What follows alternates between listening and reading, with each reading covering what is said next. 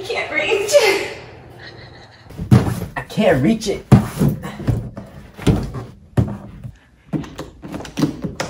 I'm not tall enough.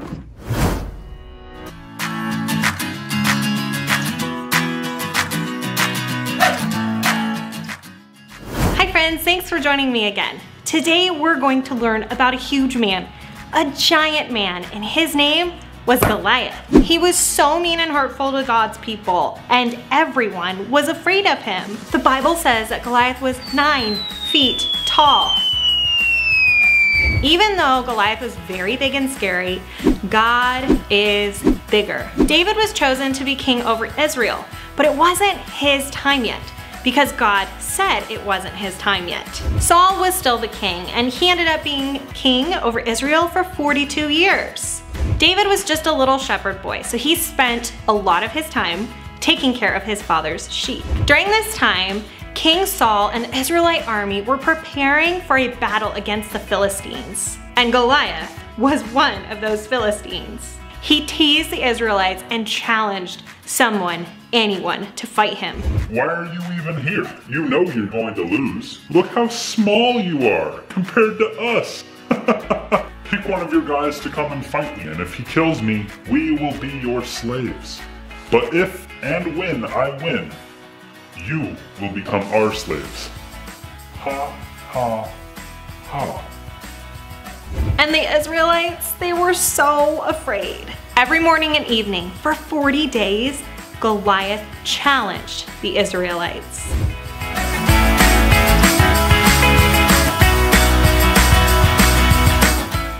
Then one morning, David's father asked David to bring his brothers some food.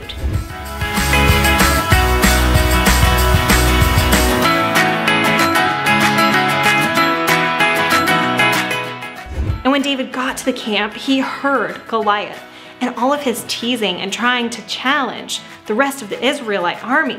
What's gonna happen to the guy who kills him?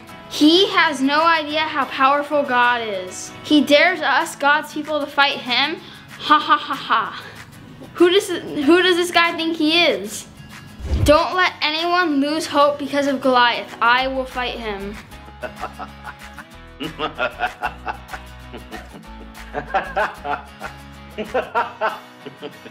You? You can't go out there and fight that Philistine. We're too young, and you're just a boy. He's been a warrior since he could walk. But I've been watching over my father's sheep. And when a lion or a bear came, I rescued the sheep from its mouth. And then when it tried to attack me, I killed it. I can defeat Goliath just like I defeated the lion and the bear. God will protect me and rescue me from the hand of Goliath. Go then. May the Lord be with you. Then Saul let David borrow his own military clothes.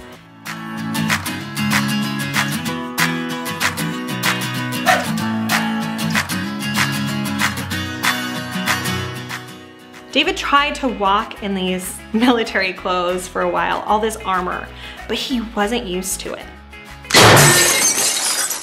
I can't go out there in that armor. I'm not used to it. Then David picked up his wooden staff and he chose 5 smooth stones. He put the stones in his bag and then he grabbed his slingshot and walked up to Goliath. Goliath was so mad because he saw young little boy David. What, am I a dog? You're coming at me with sticks. You're puny, okay? That's not gonna work. You might have a sword, but I'm fighting against you in the name of the Lord.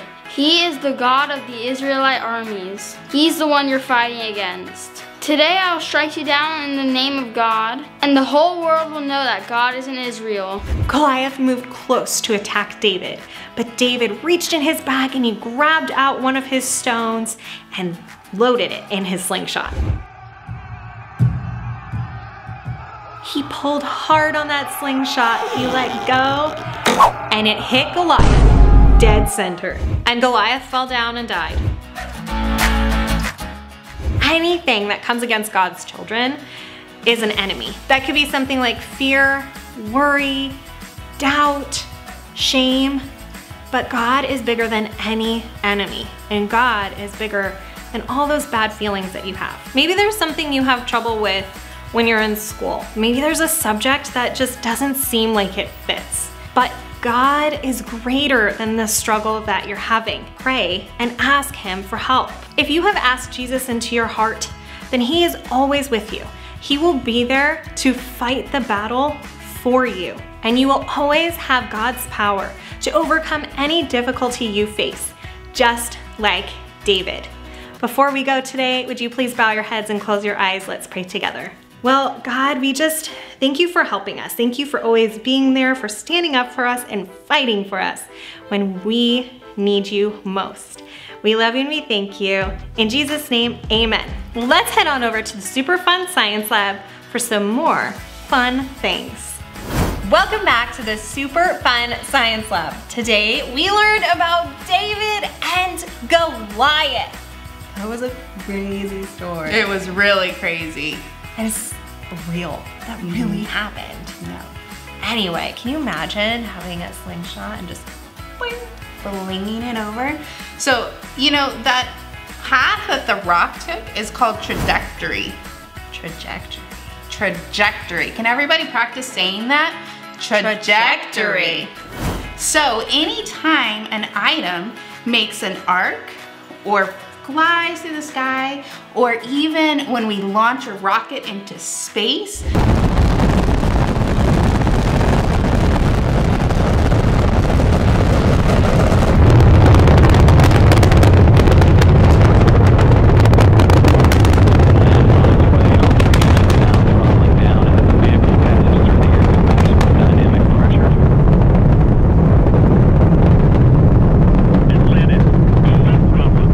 that is all trajectory. Scientists do very complicated mathematical equations to figure out exactly where something is going to go. And so today we wanted to practice trajectory.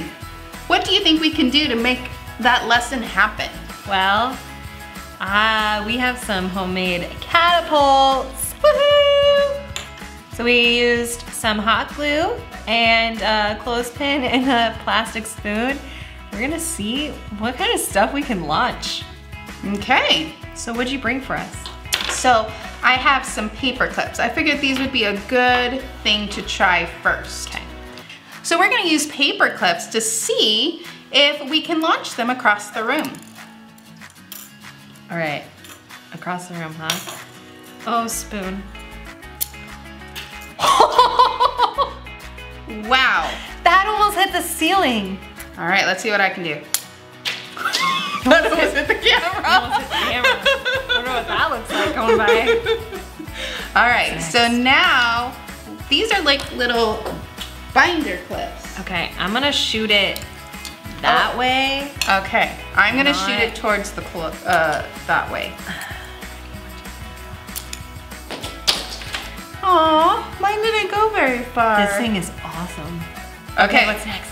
all right, these are little clay balls from, Okay, so the weight is changing. So yeah, this is heavier. the trajectory should change then. Because the lighter things are gonna be able to make a higher arc than this. Yeah, all right, let's see.